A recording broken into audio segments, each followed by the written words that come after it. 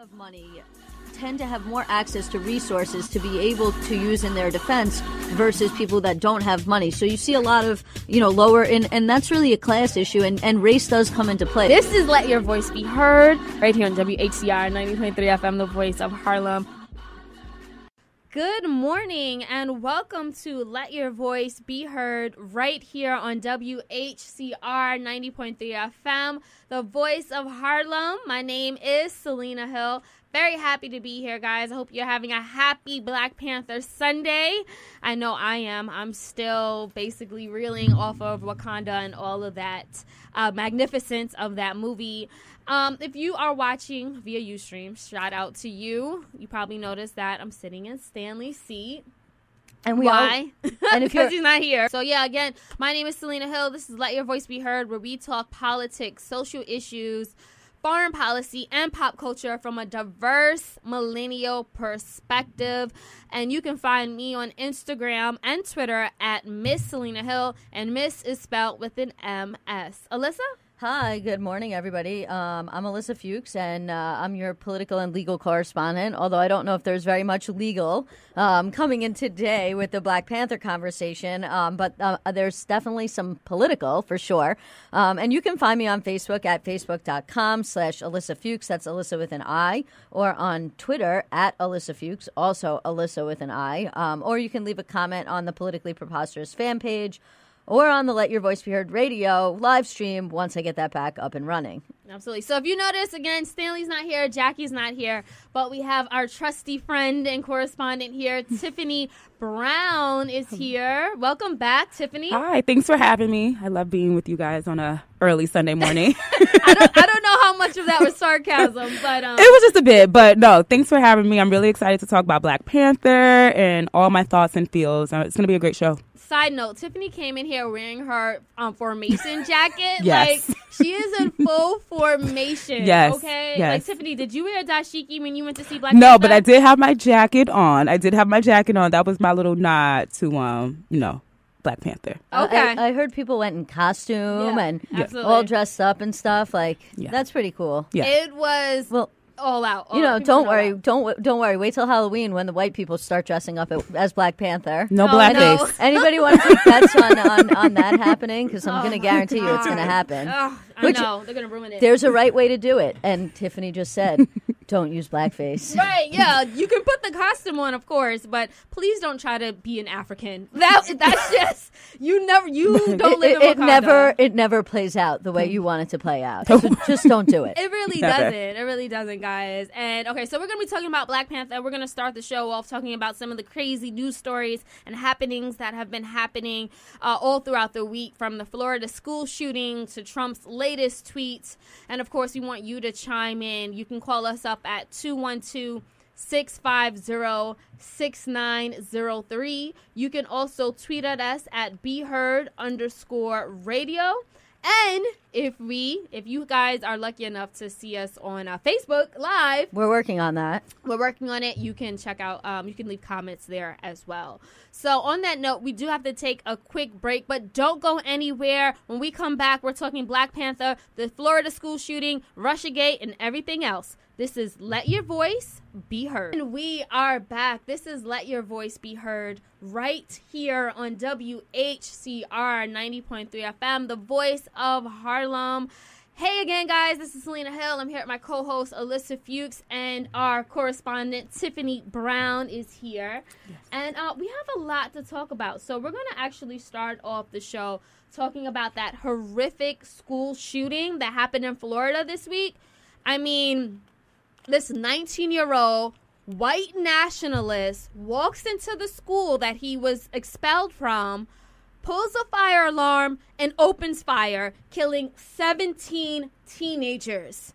Then he's arrested, taken to jail, and of course, we hear the narratives about this white man having mental illness. I'm not saying he doesn't. There are reports that he was diagnosed with autism. He suffered from depression. He had a quote-unquote hard knock life. Bear with me. And, we have our president. He responds, oh, yes, we need to talk about mental illness and we need to deal with this epidemic.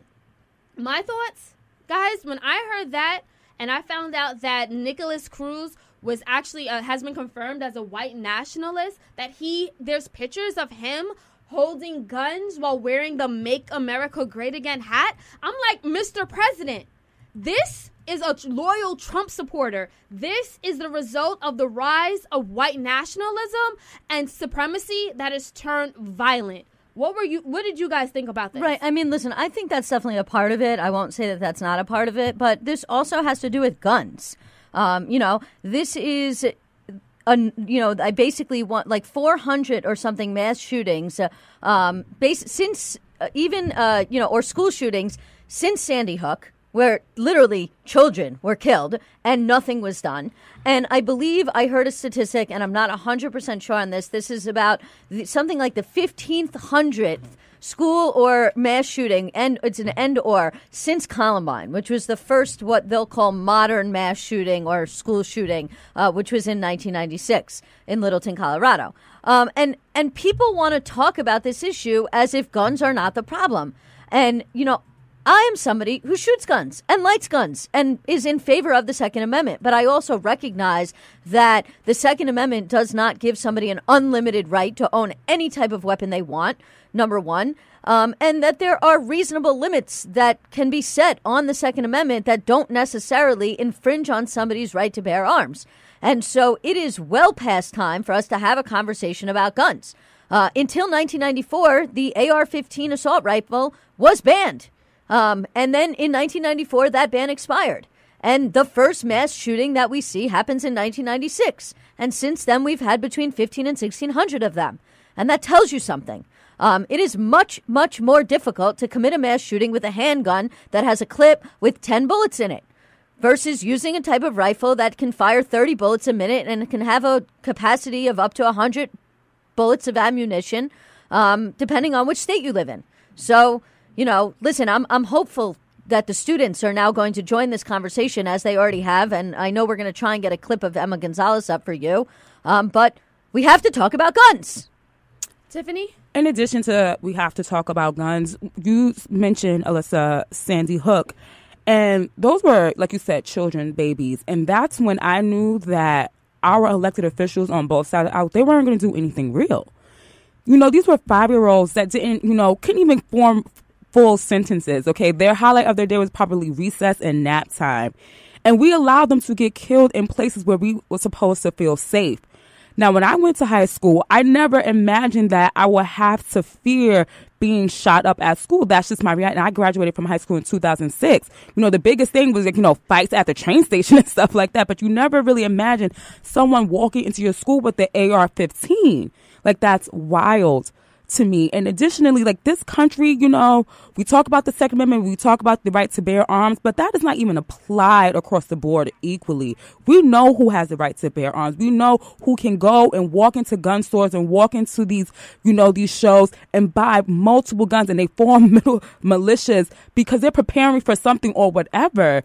But, black and brown people, we don't have that luxury of holding AR-15s, okay? We get caught with a gun in New York State, you're going to go up north for multiple years, and that's real. So I think we need to have a real conversation about how we digest violence and how we talk about violence in this country, because we are a violent country, okay? What's happening here, we do it in other countries as well. Like, this is not just a homegrown issue. We're bringing terror and violence to other countries as well. So I don't think there will ever be any real gun reform. We're built on violence. About Tiffany, you're right. We need to talk about violence, but our president isn't. In fact, he tweeted on Saturday taking shots at the FBI. So if you guys haven't been following the full story, the FBI has admitted missteps. They were flagged about Nicholas Cruz, and instead of taking action, he kind of just slipped through the cracks, and the FBI director has taken full responsibility. So President Trump jumps on Twitter and attacks the FBI and says that, basically saying, and I'm paraphrasing, if they weren't focusing so much on Russiagate, they would have taken some action against Nicholas Cruz. but there's no direct correlation between the two. No, I mean, this is a huge red herring because they're two separate divisions of the FBI. There's the criminal division of the FBI and the field offices, and then there's the intelligence division of the FBI, which is the kind of thing that looks into Russian interference and the Russian hacking into the election. They're two completely separate divisions of the FBI, which, you know, you should think that the president of all people should know that these are two separate divisions of the FBI. But I also wanted to make a comment about something you said, Tiffany, because I saw this meme, and it was like, basically, I'm paraphrasing. I don't know exactly what it said, but it said something like, black men, everybody go out and buy an AR-15 tomorrow, and they'll be banned by midday noon of next week. Yep. I mean, we saw what happened when the Black Panther Party of the 1960s and 70s started arming themselves with guns in California. That's when California took a lot of measure to restrict gun access right in that state because black people started arming themselves with guns. Right. I mean, listen, the other thing about this is just the straight up hypocrisy of Republicans all the time in two levels. Number one, whenever somebody commits a crime like this, like, for example, San Bernardino, and they're Muslim, there's never a conversation about mental health. It's automatically like terrorism. Yep. But, you know, whenever it's a white person that does this kind of thing, it's like, well, maybe he was mentally ill, or we have to have a conversation about mental health. And you know what?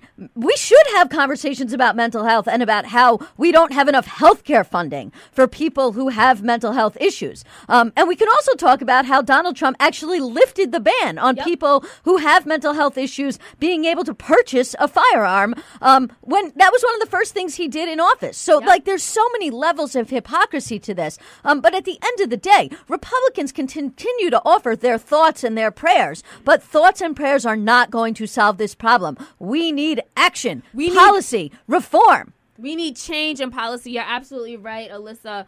I'm going to actually take that, shift gears a little bit because, like I mentioned, Donald Trump has been trying to redirect our attention to the FBI. But the FBI has actually been doing a really good job at investigating Russiagate. So Robert Mueller released, I think it was Friday, 13 indictments of Russians who have been and were involved in the 2016 election to help Donald Trump win. It's undeniable at this point. They released a 37-page expose just detailing and laying out everything that happened in 2016.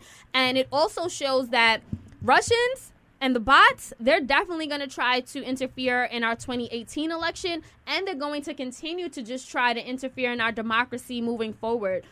Tiffany, did you have any reaction to what's been going on, the latest allegations and the latest unfoldings when it comes to Russiagate?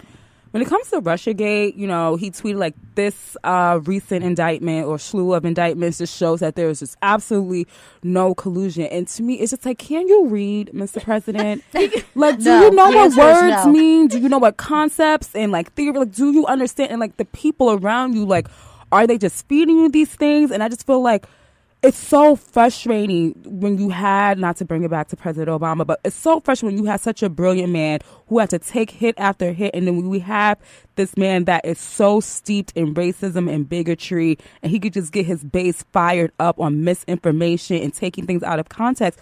So when you see him tweet like that, it's like, what documents are you reading? And I'm going to use Al Sharpton. I know people may feel very polarized by Al Sharpton, but he was like, you know, we can have different opinions, but we just can't have different facts. Right. And it's just like, that's what we just literally is different facts. And I know everyone gets so steeped in their political ideologies, but at what point for his base will what he's doing be enough? Did he promise you what he said he was going to do? At what point will it be enough for them who put him in office to be like, listen, like, this is out of control?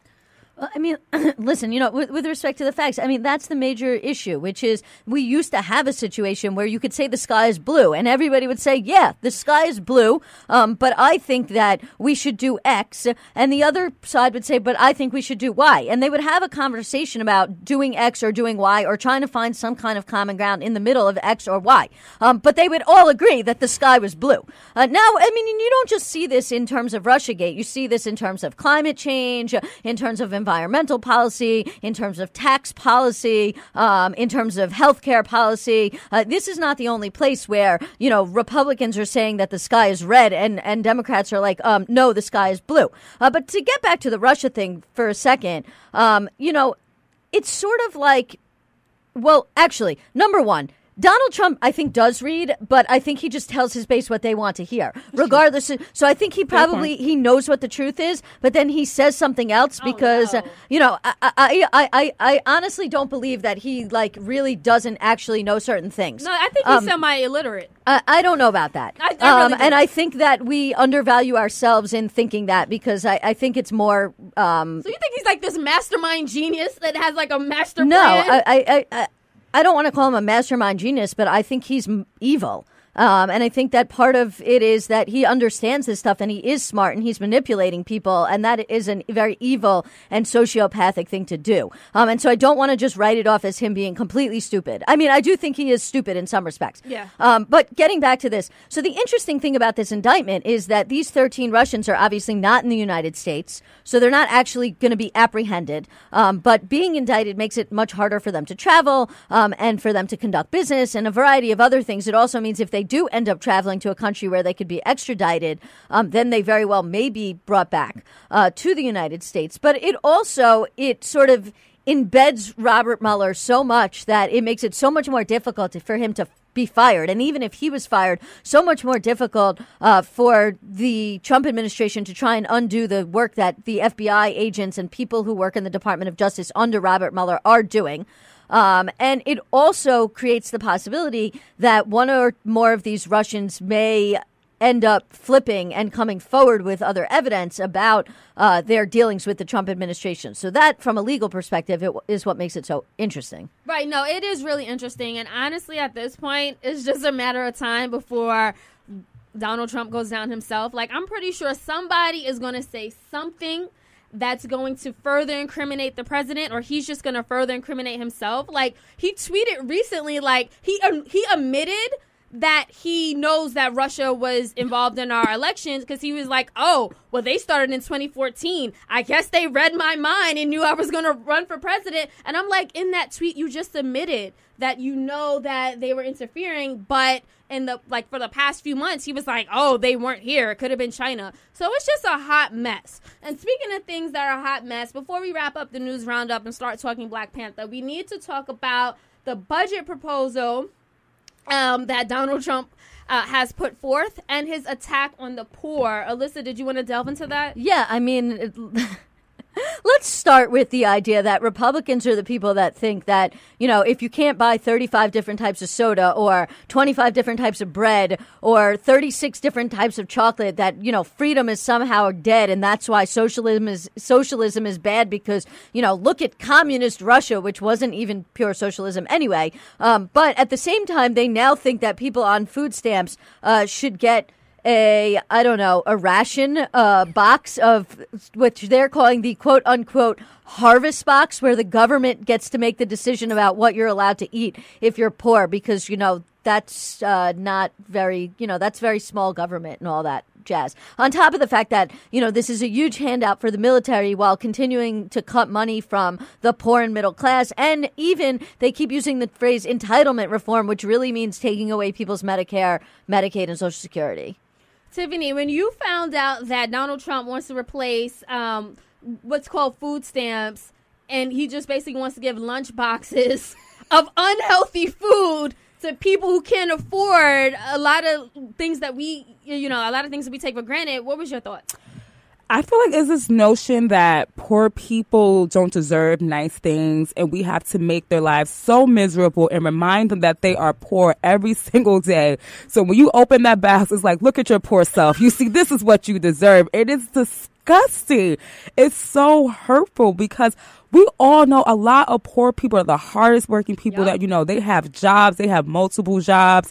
And it's this whole notion that if you just pull yourself up by your bootstrap, you won't be poor. But we're not talking about that. Wages hasn't gone up in over a decade. Okay, we're not talking about that. We're not talking about how these big spot companies are not paying people living wages. So the fact that you can have a job and still need governmental assistance, why are we not addressing these issues? Like, that's at the core of this.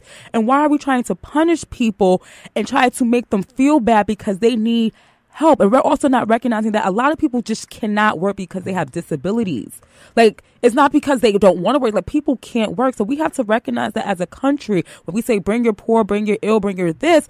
But on the flip side, we're making it hard for people to even make a living wage. For the Fight for 15 campaign, you had huge billboards up around New York City, a liberal progressive city, attacking Fight for 15. Why don't we want to pay people living wages? And it's almost like you don't care about the humanity of the person or the dignity of the person. So it was frustrating to see that, and it's frustrating to see a billionaire, tell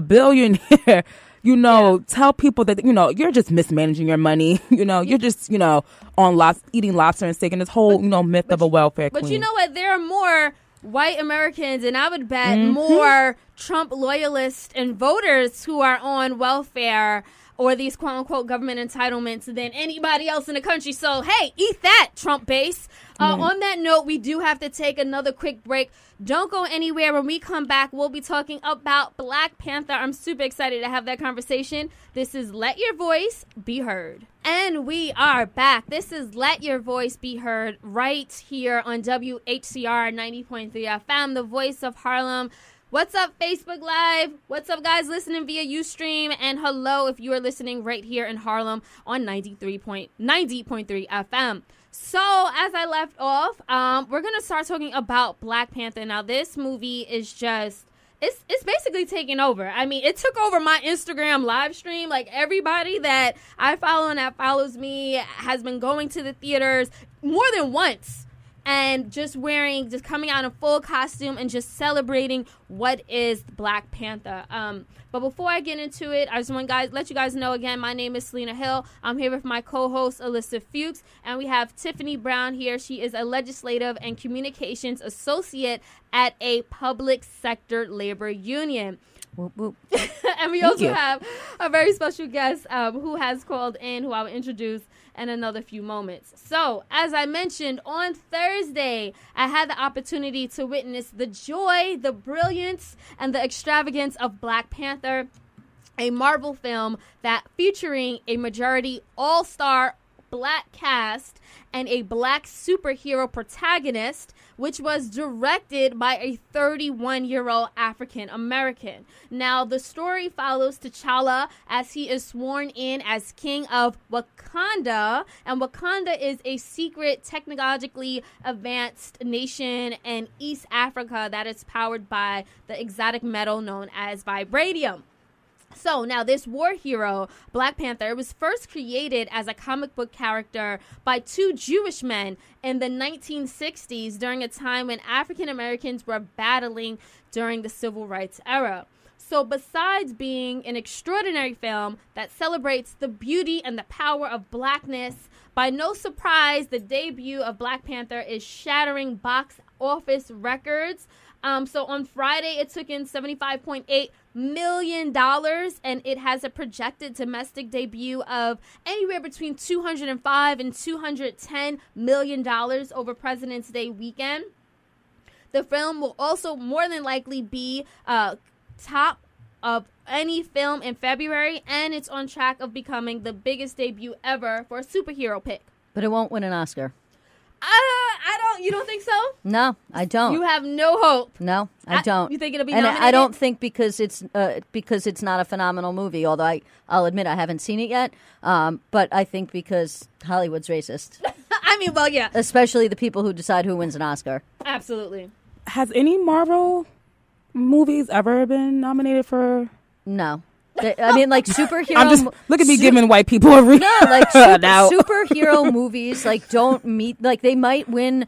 What's a SAG award or something like that. But when it comes to the Oscars, like they go for these like very deep films. Yeah.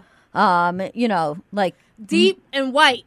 With the exception of Moonlight, but they screwed up the announcement on that one. Hey, look, it was a long time coming for Moonlight to win Best This is why we Picture. can't have nice things. Anyways. Seriously. But Black Panther, for me, it's not just a movie. It is a moment in time. It is a movement. Like many black people who came out in their dashikis and wearing Black Panther party garb, the film is a celebration of a cultural phenomenon that is shifting narratives and changing the perspective of blackness.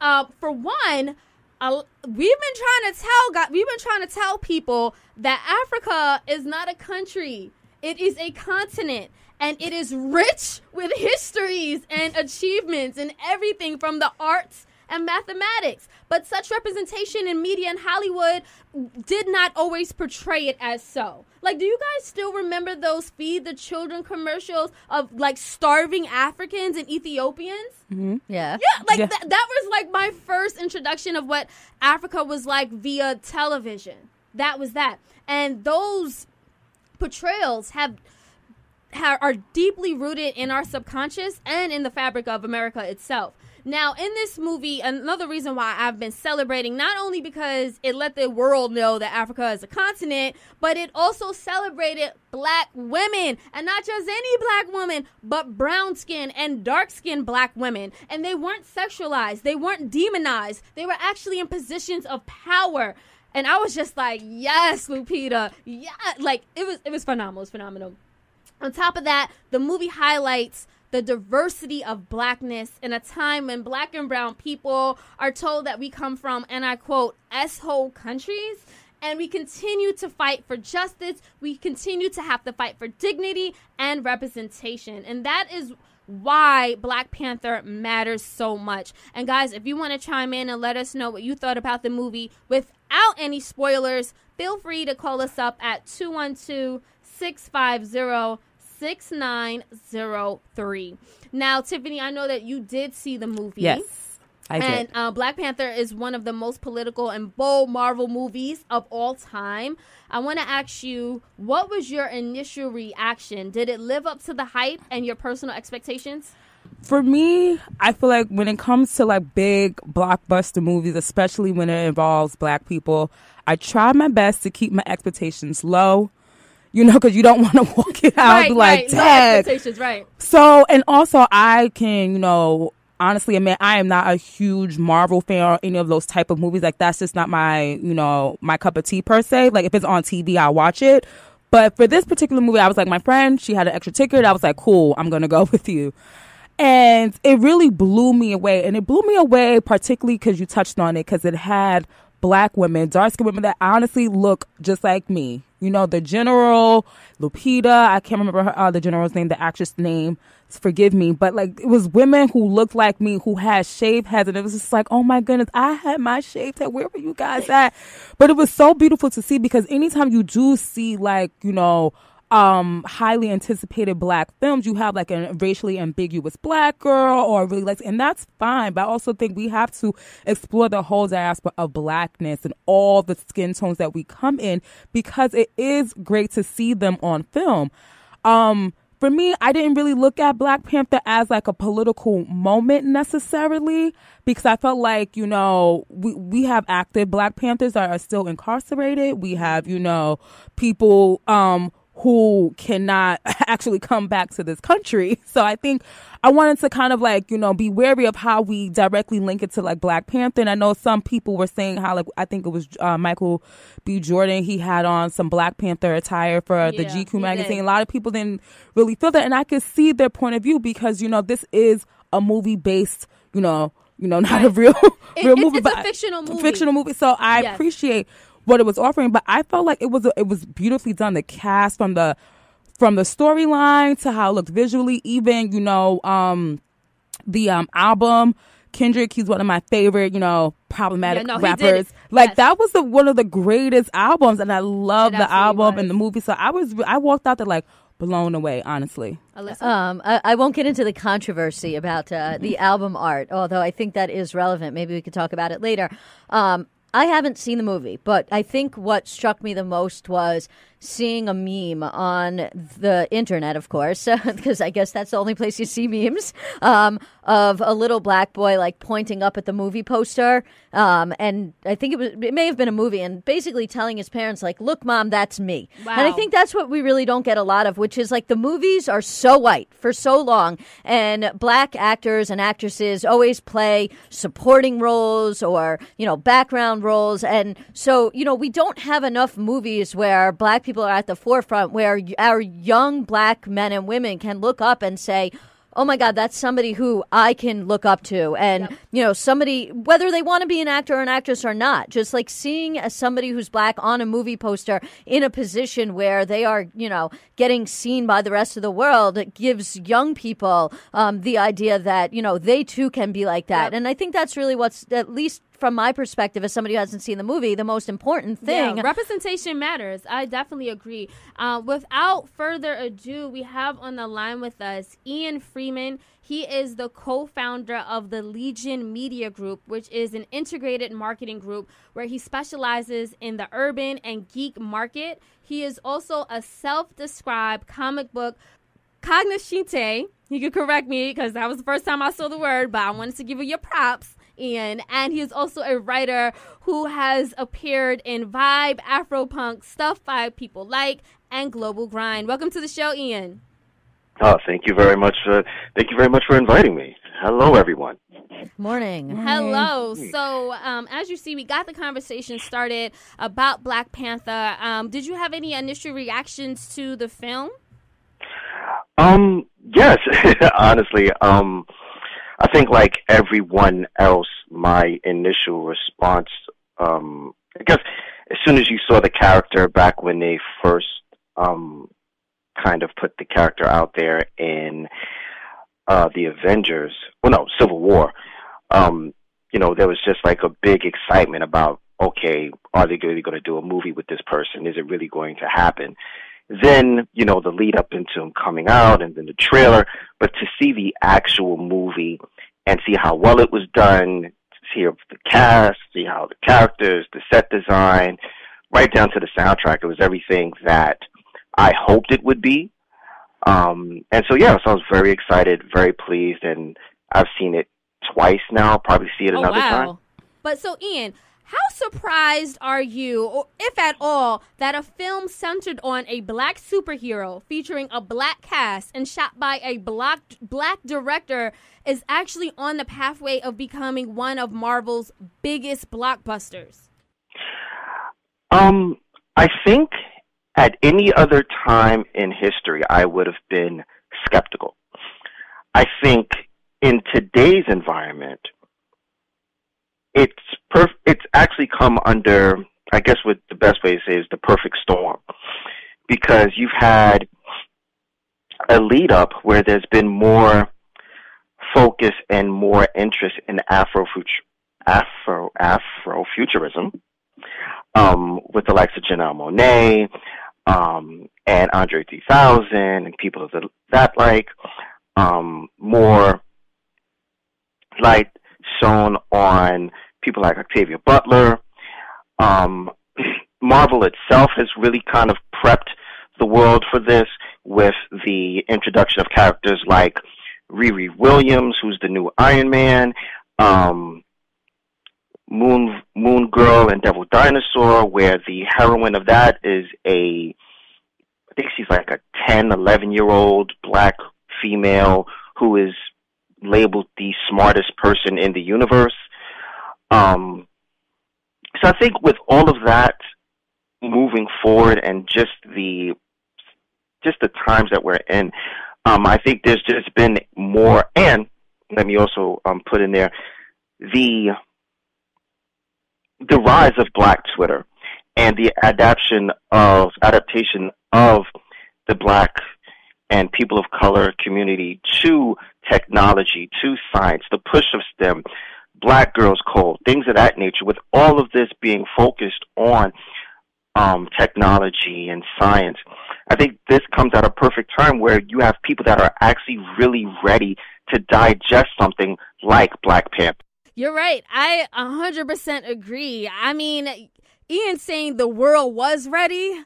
We'll see. We'll see when it comes to award season how ready our world was for Black Panther. Don't go anywhere, guys. We have to go on a quick break. But when we come back, we will continue discussing Black Panther, the phenomenon, Afrofuturism, Black tech, and all that good stuff. This is Let Your Voice Be Heard.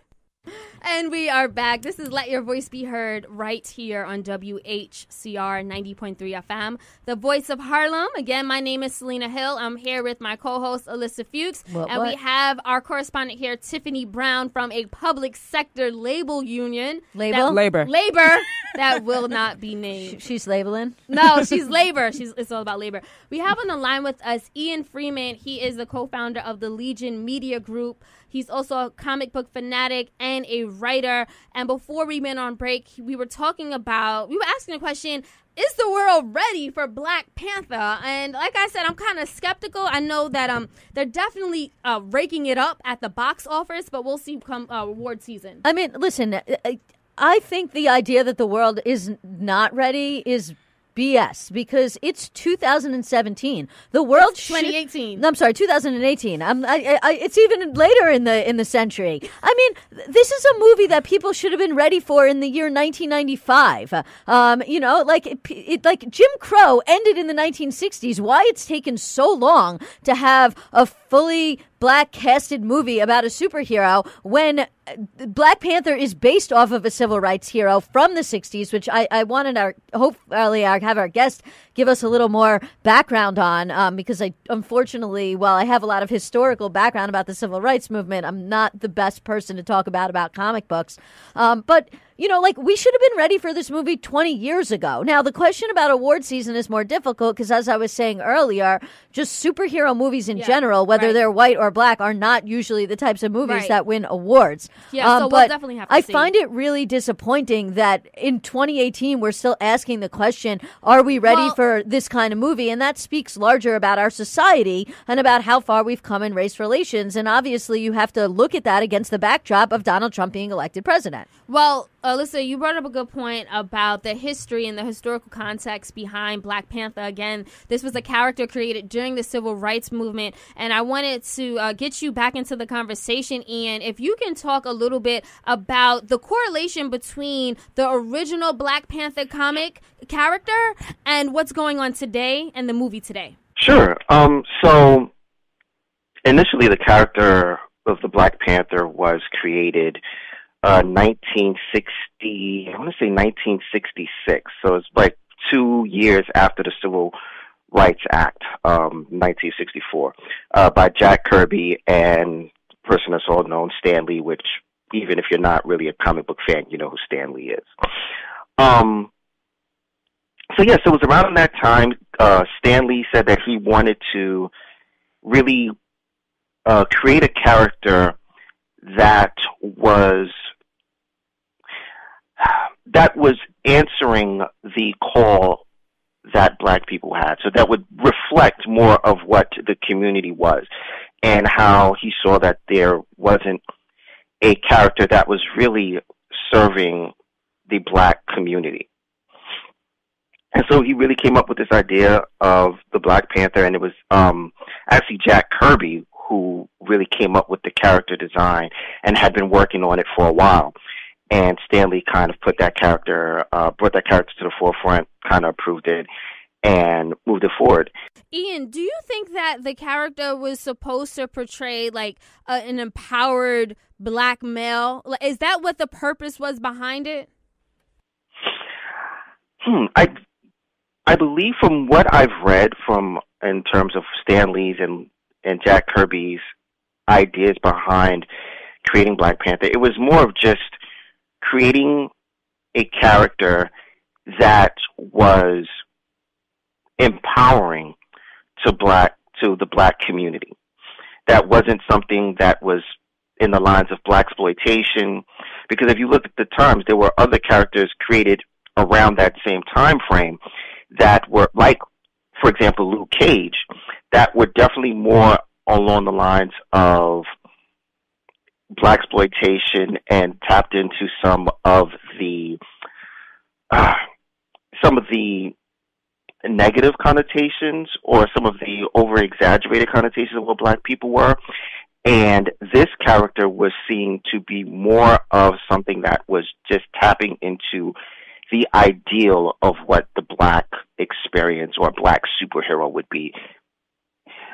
And I'm really glad that you brought up Luke Cage because, that's another Black comic book hero that has, been adapted for television.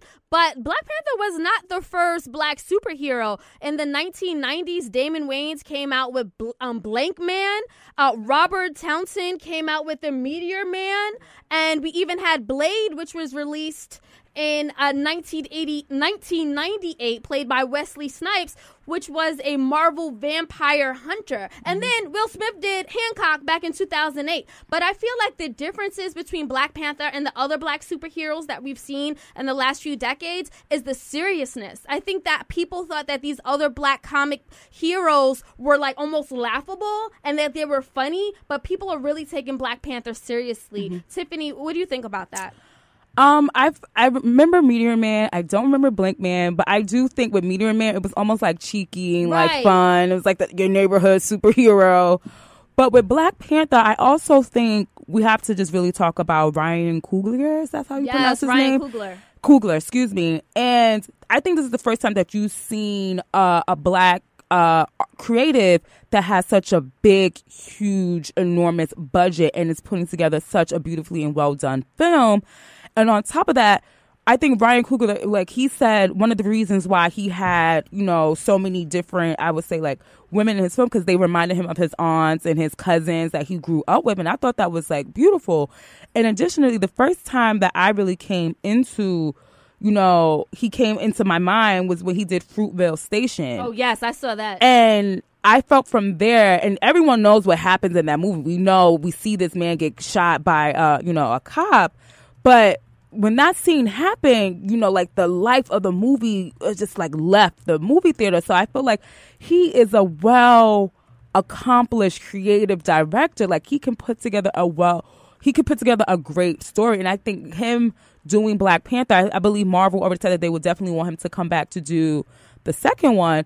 I was like, he is very well aware whether he's, in Black Twitter. You could tell that he is very well versed in like what we're talking about and how we're talking about issues when it comes to like intersectionality and womanhood and things of that nature. So I think it's great that we have this creative able to bring forth this movie, because I feel like you're going to see other creators like Ava DuVernay is coming out with A Wrinkle in Time. We're going to see a lot of other Black artists and creators going to be able to tell their own stories in their own ways, and a lot of these big budget houses will not be able to ignore them. Right, absolutely. Definitely get your definitely want to get your response.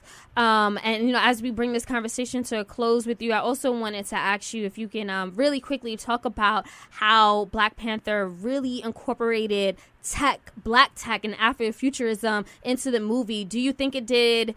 Do you think it did Afrofuturism justice? Yes. I mean, the short answer is yes. I think if you, just like now tie back all in with, when they were talking about the creation of the Black Panther, like his introduction to the comic book world was he defeated the Fantastic Four, which at the time, by himself, honestly, at the time when the Fantastic Four was the most popular comic team at the time, making him, like, he was at the time supposed to be smarter than Reed Richards, who was the smartest person at the time. And so you have this nation that is technologically more advanced than anything else on the planet. And it almost creates like this ideal scenario where what would we have been, or what would Africa have been without colonization, with just the resources and the ideas and the creativity and just the opportunity. What would have happened with Africa if there was no colonization, if they were just left to their own devices to be able to utilize their resources and utilize their imagination and create? And I think that Black Panther, the movie, taps into that. And it almost makes you kind of, well, I'll speak for myself, it almost made me kind of jealous when I was sitting down, just to think like, wow, if our ancestors didn't go through this, what could we have been? Right. I 100% agree, because Black Panther, one of the underlying themes in there is the power Africa actually possessed when it comes to resources and just brilliance. And you're right. If there wasn't slavery and colonization, who knows where and how far not only Africa would have been, but we as a whole entire country, a whole entire world, because everyone suffers. Everyone has been suffering because of colonization. On that note, Ian, we do have to let you go. But before we say goodbye, I just want to give you a few moments to let everyone know how they can contact you and follow you via social media. Oh, thank you so much for having me on. Reaching out to me is pretty easy. It's I.L. Freeman across everything. And yeah, thank you so much for your time. Thank you for having me. Thank you again. And before we wrap up, just 30 seconds, everyone. Last question. Tiffany, do you think Black Panther has the power to change the perception of Black people in media and in Hollywood and in society? Oh, that's a loaded question. And you only got 30 seconds. I think Black Panther has the power to allow other creators like Ryan Coogler to be able to present their stories. Do I think it would change the perception of Africa? I think people who are knowledgeable and want to have that knowledge and know better will know that, Africa is more than, the Feed the Children commercials. But people who are racist or bigoted, I don't think it's going to change their mind too much. Right. No, I agree with that. I mean, I just will bring it back around to the comment I made earlier about the young boy looking up. I mean, we obviously want to have Black people as role models, and in all different areas, whether it's President Barack Obama, a movie star, a scientist, or a sports hero. We want to have a plethora of Black people for young Black people to look up to. And I think that's really important, especially because we're living in a time in society where we are not going to see a majority white society as we move forward. And so it's really important that we embrace the diversity. Thank you for that, Ilyssa. Thank you for that, Tiffany. I just want to leave you guys with a final few thoughts.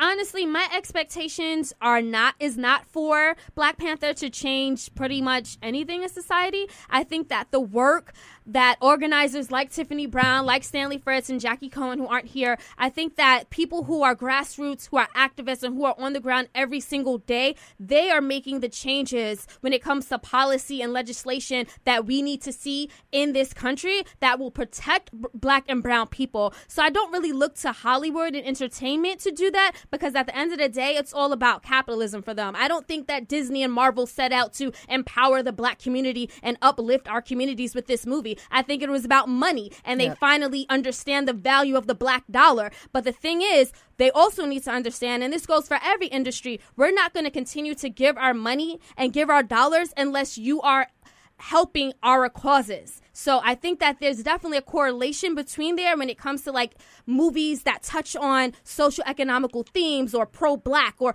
anything that happens to be uplifting to our causes. But we definitely need to see more of that in entertainment, I would say. On that note, Before we go, real quick, I just want to give you 3 important dates. March 14th is the Women's March for Action Against Gun Violence. March 24th is the National March for Our Lives in Washington, D.C. And April 20th is the National School Walkout Against Gun Violence. Let's support all of them. Connect with us about how you can get involved. All right. Thank you for that. And on that note, we do have to say goodbye, but we thank everyone for tuning in and listening. If you guys want to catch this show again or just share it via podcast, you can check us out on iTunes, Stitcher, iHeartRadio. That's Let Your Voice Be Heard. We also go by the acronym LYVBH. So check us out, and we'll see you next Sunday.